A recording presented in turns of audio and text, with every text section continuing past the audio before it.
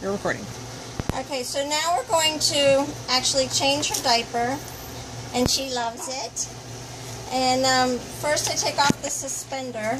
I leave the harness part on, and we'll go over that later.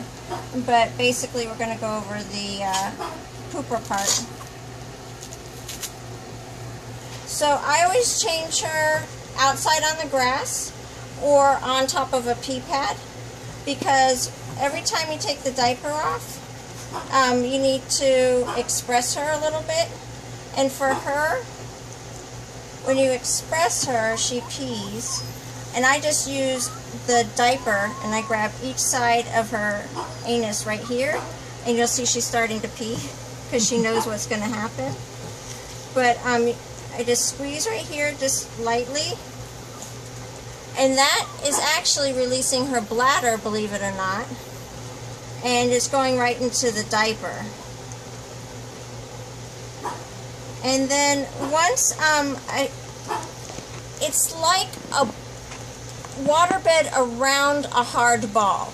Once you feel the waterbed go away, that I think is her bladder releasing.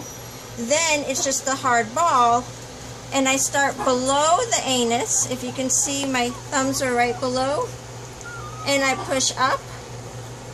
And again, I'm just pinching with my fingers, little by little, and here comes her poop. Not a great video, but we need to learn. And you just lightly, don't press hard, because what you're doing is just squeeze, release. And this is the peristalsis that the body would normally go through, but her muscles can't.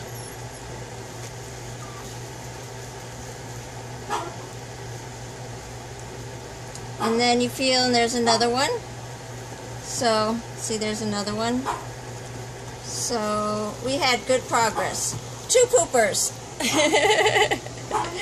And everything's all contained in her diaper, and didn't soil the pee pad.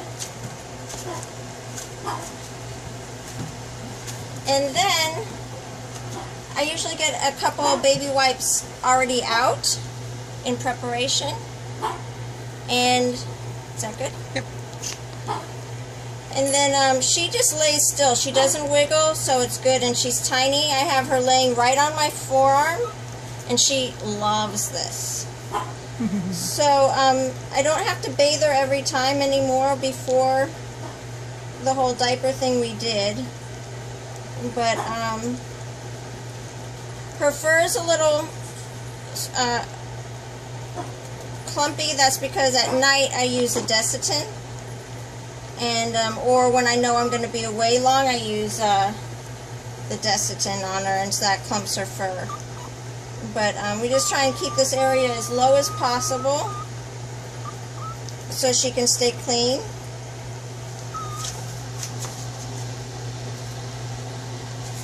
And in the day, I just sprinkle baby powder. At night, I got this at Target. It's called Butt Aid. It's Desitin, but a little less expensive. There are some all-natural ones that I did buy, but an $8 tube was like really tiny, and I want her to be all-natural, but we just can't afford all that. Yeah. So after we clean her all up, I just there you go. Just spray a little powder. Dry her up On her little area. Flip her back over. And then I stick my fingers through that hole. Get it? Mm-hmm. And she stands, she's just very good. She's just anything for the attention. And then the Velcro part always goes around the belly. Isabella's belly.